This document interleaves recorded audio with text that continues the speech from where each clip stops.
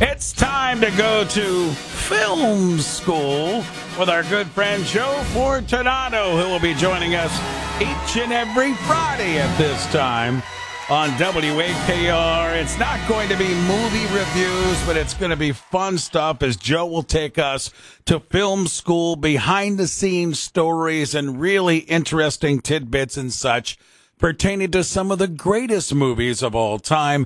And, of course, Joe is a film study professor. He teaches film study, and him and I got together because I love his visits with us on the show, and I said, hey, do you have time? Would you be interested in joining us? And he said, yes, I'll make time. So, Joe, welcome to the show, my friend.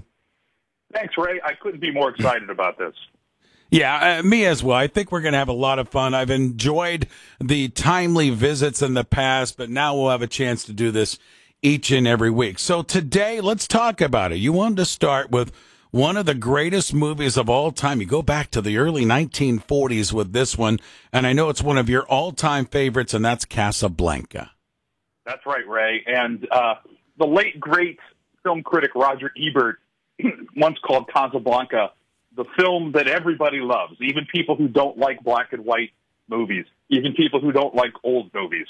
That's a lot of pressure to put on a film, and I certainly challenge any of our listeners who haven't seen the film to go watch it and hope they feel the same. But it is a great film, and it's really a triumph of the classic Hollywood studio system, because by all accounts, this is a film that really shouldn't have worked because the screenplay was sort of scrapped together by 3 or 4 different writing entities, and it wasn't even finished when they started shooting. It didn't have a lot of buzz going into it at first, but what emerged, nonetheless, was an all-time classic film. It did win the Best Picture Oscar for that year, actually, 1943. It was released in 1942. And the interesting part about this is, for those who know Casablanca, it's the story of Rick and his cafe in Casablanca, and the people are trying to, from all over Europe, are trying to escape the Nazi invasion to their various countries, and they go through Casablanca to try and get the plane to Lisbon to then take it to the United States for safety. Well, so there is a political angle to this story that's pretty significant, and even more so, would have been more so significant in the 40s when this film was released. What's interesting about that is that the film itself was based on a play, an unproduced play, actually, and that play came into the Warner Brothers story department for a review the day after Pearl Harbor. So it was very fortuitous that, that Hollywood wasn't really making war films that much at that point in time. But then, of course, Pearl Harbor came and changed all that, and the next day, Casablanca comes into their possession, and they give it the green light to go ahead. Joe, they pushed this movie quickly through, too, because, as you mentioned, the time setting of the early 1940s, they wanted it to be timely with the Allied invasion into northern Africa. So once this thing got going, they really pushed it through quickly. Yeah, absolutely. I mean, of course, films, this is another advantageous part of the classic studio era, is that films were cranked through pretty quickly anyway. But this one was certainly one of those examples. And like I said, it sort of got greenlit very much at the end of 1941. And it was rushed into theaters, as you said, to capitalize on the Allied invasion of Casablanca in November of 1942. So, a year later, it's in theaters. It didn't go wide release until January of 43.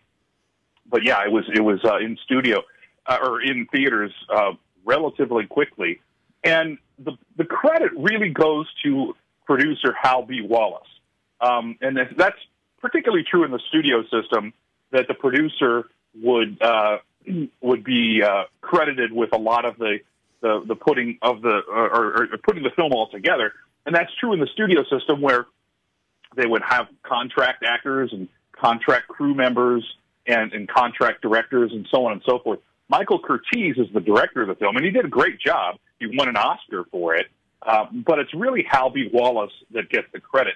The irony of that is when the film won the Oscar for Best Picture, it's usually the producer that goes up and accepts that award.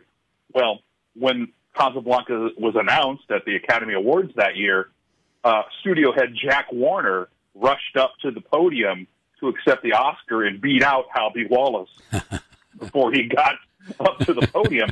Hal B. Wallace was incensed by this and quit Warner Brothers shortly thereafter. Wow, that's kind of a cool tidbit. Humphrey Bogart, Ingrid Bergman, really the stars of the movie. Peter Lorre, of course, is in it as the piano player. And, of course, the old adage is, of all the gin joints and the bars she had to come into, she had to come into mine, right? Everybody says that. But Humphrey Bogart didn't actually say that, did he? He never says, play it again, Sam. That's what it is. Never says, play it again, Sam. And Sam was played by Dooley Wilson. He was the piano player. Okay. And another fun fact, he could not play the piano in real life. All that's being fake. He was actually a drummer. Yeah, so the most famous line from the movie is "Play it again, Sam." It was never actually in the movie. What's pretty cool though is that the screenplay for Casablanca, which also won an Academy Award, was voted the #1 screenplay by the Writers Guild a number of years ago, and they had a list of the 100 greatest film lines. Casablanca had 6 lines in that list, which was far more than any other film. So it's really a script that crackles.